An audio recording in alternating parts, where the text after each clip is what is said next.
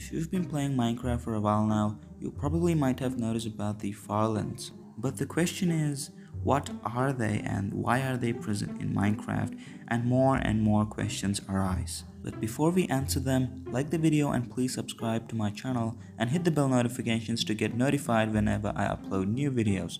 So let's get the clip rolling. May 17, 2009. Minecraft was officially released.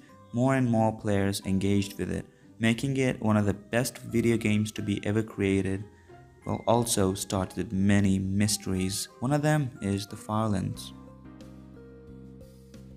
The farlands is a terrain bug that appears upon overflowing of a noise generator, most notably the low and high noises of overflowing of 12.5 million blocks from the Minecraft world. There are other parts of farlands called farlands and corner farlands. In Java edition of the game, it was first discovered in Minecraft InfDev and was removed in Beta 1.8. The farlands have become one of the Minecraft's well-known glitches. However, the farlands in Bedrock editions are very different from the farlands in Java edition. The content of farlands in Bedrock edition of the game is different. The farlands do not generate on flat worlds due to the lack of a noise generator.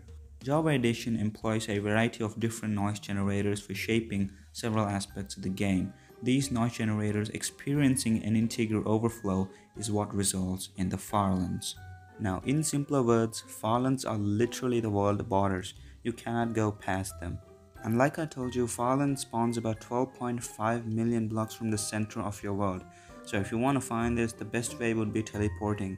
Otherwise, you'd spend eternities finding farlands. And even if you do find farlands, you cannot just go near there, okay? Your PC or whatever the device you're using to play will actually crash because of the performance issues. So you cannot just go inside, roam around and then come back. It's not how it works.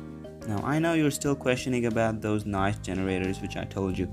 Now noise generators are nothing but they are responsible for the creation of your world. Okay, now there are some overflows like ups and downs that can happen in the noise generator which might cause these farlands to happen. Now one interesting thing about the farlands in Bedrock edition is that the gravel and sand in that area will actually not react to gravity. They actually do not fall, they just stay in their position. This will greatly reduce the performance issues in Bedrock edition. So if you still want to find, the farlands, Pocket edition and the PS4 edition would be the best. Now another interesting thing that you need to know is that, like I told you, these farlands spawn like 12.5 million blocks away from the center of your Minecraft world. Well, interestingly, that is not the limit for 32-bit games. And these farlands look like they continue on and on forever. The farlands creature. Now, yes, you heard it right. This is another mystery started by many people, believed by many people, that something dwells in these farlands. They don't know what it could be, but something really scary, really strange, like Null or Herobrine. I don't know what it could be, but I have already done a video on Herobrine. You can go check that out on my channel. But here is the real fact. The farlands is just a natural glitch, and there is nothing to do with all those creatures or whatever it is. That is complete bullshit. And also let me know in the comments below what you think about this farlands creature. And there you go. That was completely it for today's video, my friends. Hope you enjoyed it, and if you do so, give this video a like and also subscribe to my channel if you want to see more of these content. Well, anyway, I will be back with another video.